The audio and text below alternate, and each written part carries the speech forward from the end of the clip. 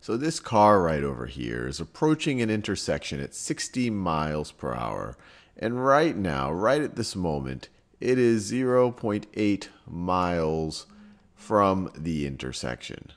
Now, we have this truck over here. It's approaching the same intersection on a street that is perpendicular to the street that the car is on.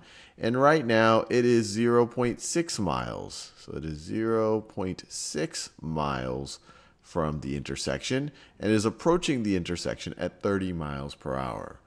Now, my question to you is, what is the rate at which the distance between the car and the truck is changing?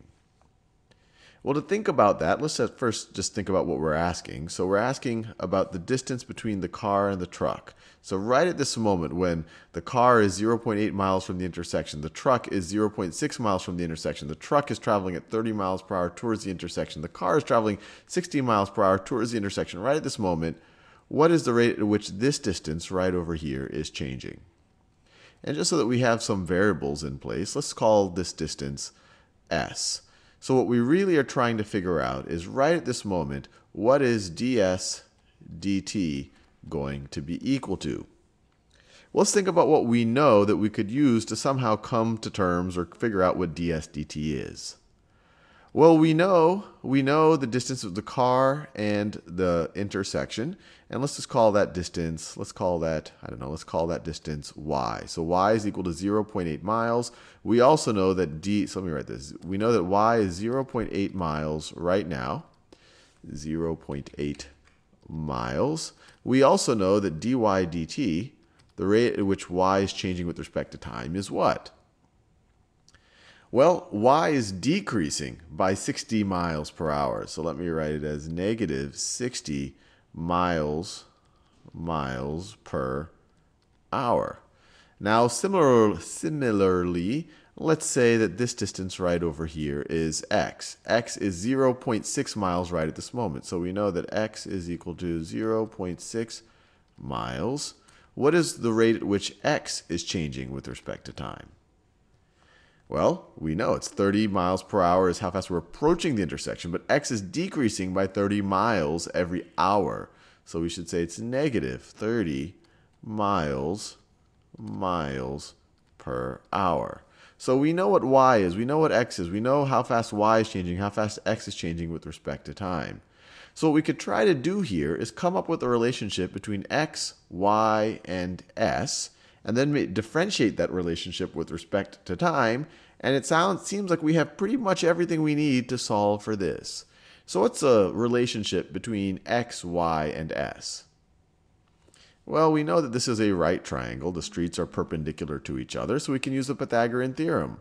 We know that x squared plus y squared is going to be equal to s squared.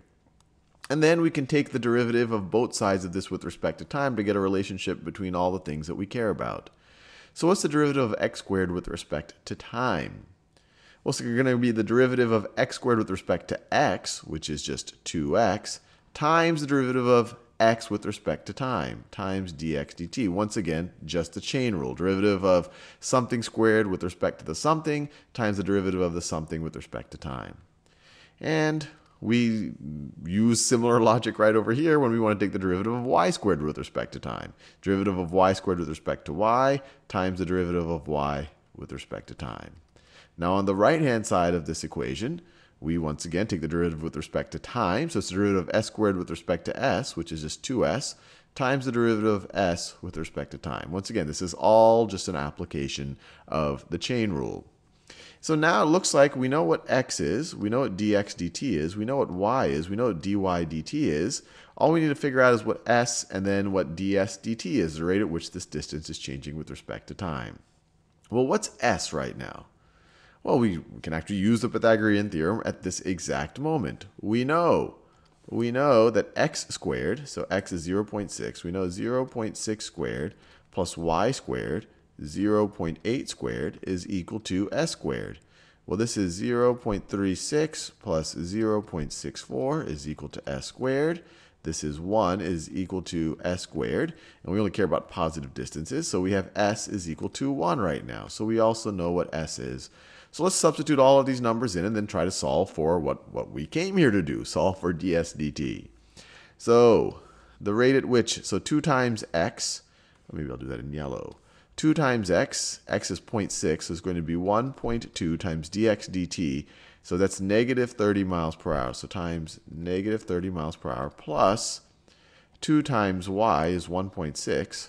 1.6 times dy dt is negative 60 miles per hour. Negative 60 miles per hour.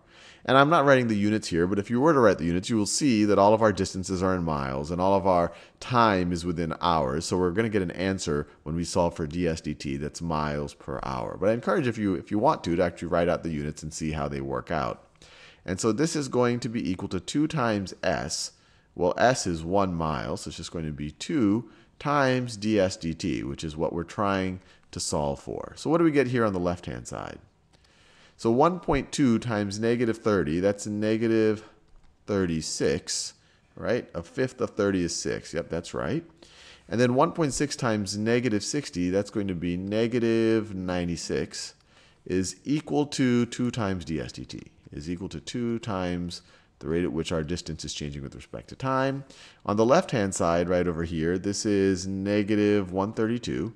Negative 132 is equal to 2 times ds dt. Divide both sides by 2. We get negative 66. And now we can put our units if we want. Miles per hour is the rate at which our distance is changing with respect to time. So ds dt is negative 66 miles per hour. Does it make sense that we got a negative number here? Well, sure. This distance is decreasing right at this moment as they approach the intersection.